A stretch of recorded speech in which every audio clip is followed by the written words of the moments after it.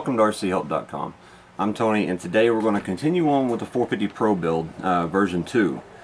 We've already went through page 8 in the manual, pretty much installing the servos. Now, I'm pretty sure we're going to take the servos back out of this frame because if you look down in there, you can't quite see the motor mounting screws where they're going to go. So more than likely we'll have to remove these to put the motor in. Not a real big deal. I just wanted to follow along with the instructions to find out if something was fixed, and it wasn't. But today we're going to be starting on page 9, and that's when we start getting into putting the tail together, getting all the torque tube gears in, making sure all these screws back here on this metal plate have thread lock on them, and basically getting the tail put together is what we're going to do today. So what you're going to need: 450 Henry Tom, 450 Henry Tom 7, and then 450 Henry Tom 8. Tail boom, the rear block, and then the front block. Now if yours is like mine, whenever you get it, the bearing's going to be on here, and the torque tube's going to be inside the tail boom, and then you're going to have to dig out this rubber piece. Alright, these we do not need, so we're going to set them aside. Now at this time we don't need any of these pieces, so we're just going to leave them in the package. Hey look, more screws. We got all of our stuff set out, and there's not really much that we need to do on this front block. Make sure that your bearings are nice and smooth. Take it apart, make sure there's no gunk inside, which I highly doubt that there is. Wow, that was a tight fit. The first thing you want to do is inspect these umbrella gears and make sure the bearings are rolling free, make sure there's no teeth missing off of them. And there shouldn't be. We haven't flown it yet. But as anyone knows, I have extreme problems with these gears. Everything seems to look really well in this one.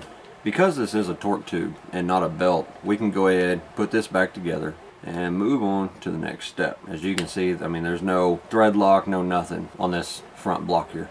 Alright, now down here we've got all of these screws that actually hold this entire piece together. They're not showing the grips on this one, but it basically just shows you an exploded diagram of what we're dealing with. Over here, it's going to show you everything and show you where you need to apply some thread lock.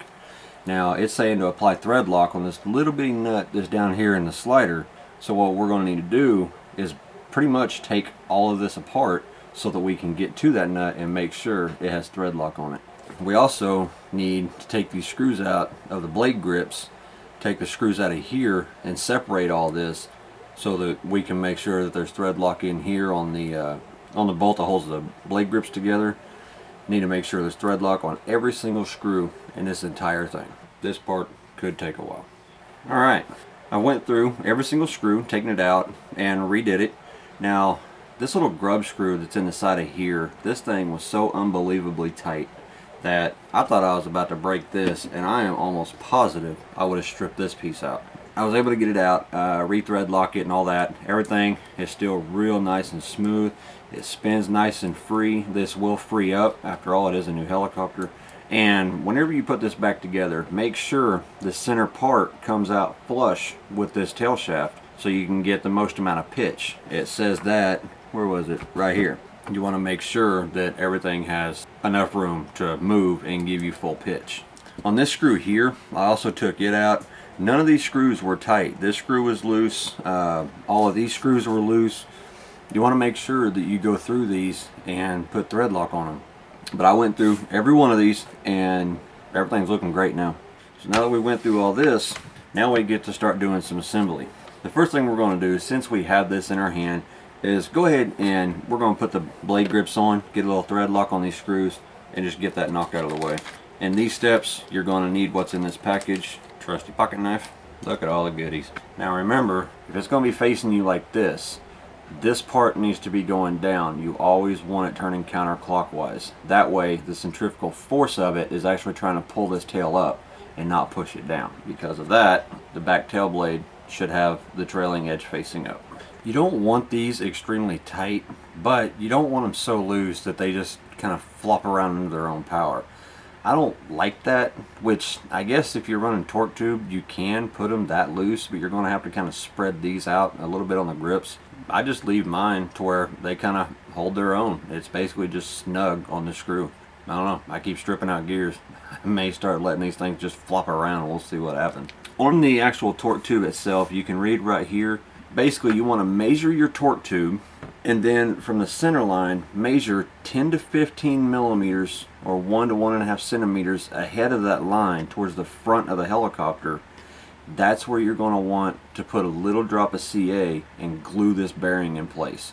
This is a carbon shaft. This is no longer aluminum. I find that really nice. Clean this off, get a little CA and drop it on there. That way, whenever we put the rubber piece over it and then lube it, we can just push all this up into the tail boom and we're done with that. There's none of that putting it in and trying to poke it down in there and all that.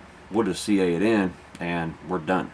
Now the CA I'm using is just a medium thickness. A little bit goes a really long way. I'd rather use the medium than the thin because the thin likes to run everywhere. But you got your CA on there, carefully push that bearing. You don't want it to get into that dust cover, and it actually says that in here. If you get it in the dust cover, that'll cause the bearing to lock up. Now that we got the bearing locked in place, take that piece of rubber and just force it over it and make sure that it seats down and that it's nice and square to the actual torque tube. And now I'm going to bring back my Team Trinity oil, and we're pretty much going to soak this thing in this oil. We're going to be putting this in from the front, so I'm going to put the oil here in the front of the boom and then just kind of spread it around.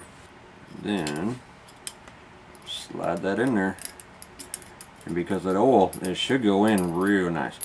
Once you get your torque tube pushed in, you got about that much hanging out of the front. Go ahead, spread the back of the case apart, stick that in there, and make sure it engages those gears. Then you can go ahead and squeeze that back closed, make sure your tail boom won't spin. Now that is all that is sticking out the back. Now before we put this back piece on, we need to get the two linkage rod stabilizers put on there.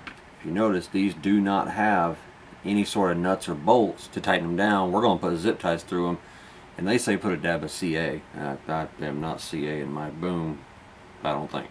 This piece can be split apart, so we're not going to put it on yet.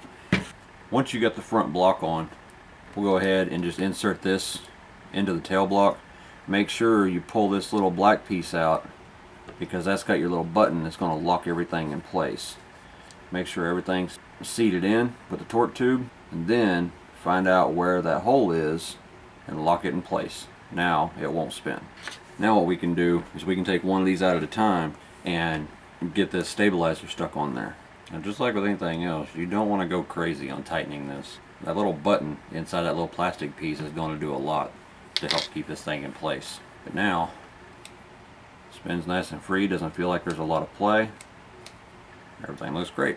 So now the other things we need to do is we need to get our night head rods, tail stabilizers, whatever you want to call them, and we'll go ahead and just get them loosely secured to the side of this piece.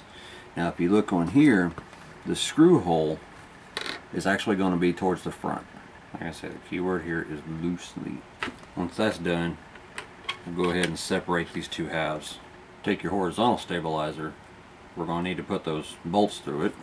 Then with your tail sitting the way that it's going to be on the helicopter, we know that this piece is going to go roughly in this general direction, for this general area.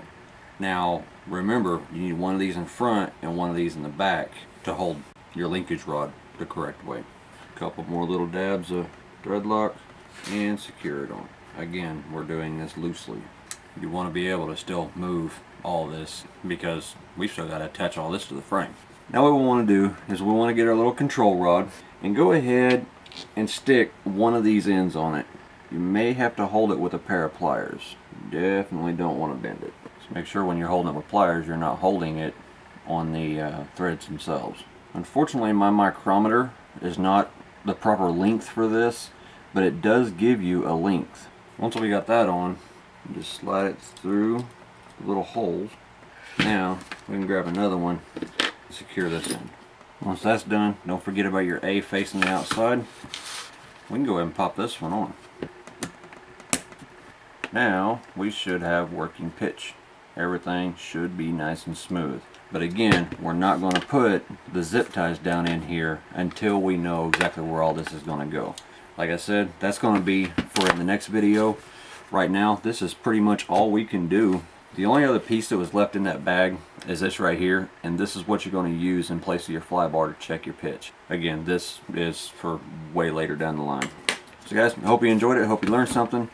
Come over to the forum if you guys need any help with any of this. It doesn't matter, cars, trucks, airplanes, helicopters, hovercraft. You come over and you let us know what you need help with.